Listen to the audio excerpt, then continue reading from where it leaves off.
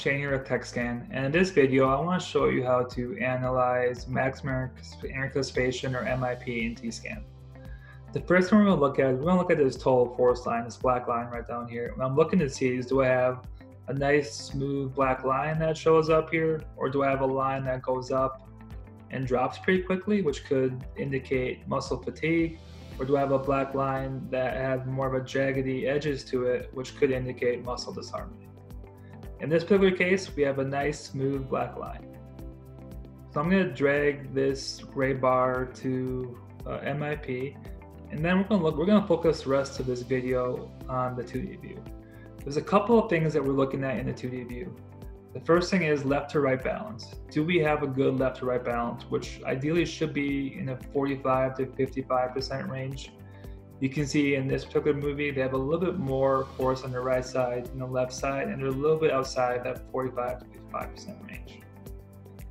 The next one we're going to look at is tooth percentages. We're going to look at the molars, the premolars, and the anteriors separate.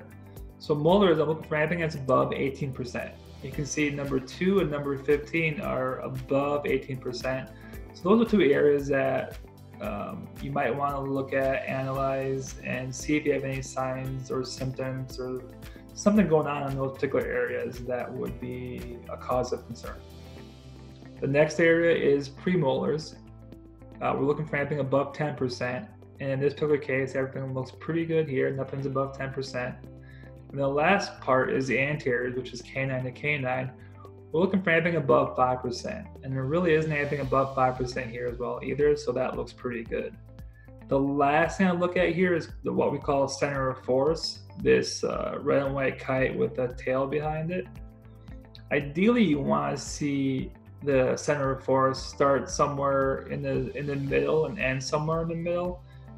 In this particular case, you can see that the tail ends towards the right, but it actually starts on the left side. So this tail behind it kind of shows you where it starts.